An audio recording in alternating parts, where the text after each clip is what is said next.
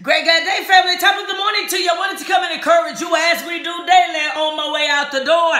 You know what? Have you ever been through something where, or asked to do something that you felt like you were not qualified for? You didn't have the skills to do it.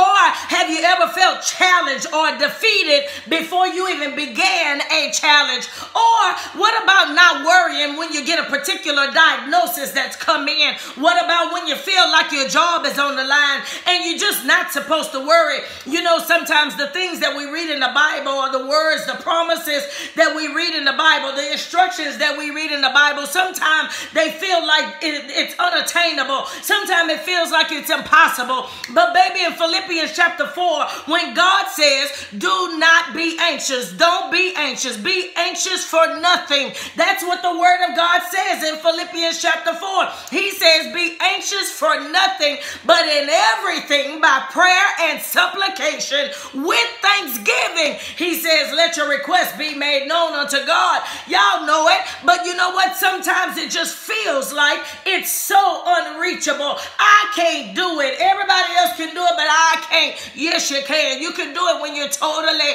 and solely rely upon God. So don't be anxious. So when God says that, we can be confident in the fact, first of all, that he said it. And we can be confident in the fact that he's got a way. God just has a way, baby, for joy and for thanksgiving to replace our real feelings of fear and worry. But it's all up to us. It is up to us to ask God and receive his grace for that moment. Y'all be blessed all day in the Lord. Have an awesomely amazing day as you enjoy amazing in this day.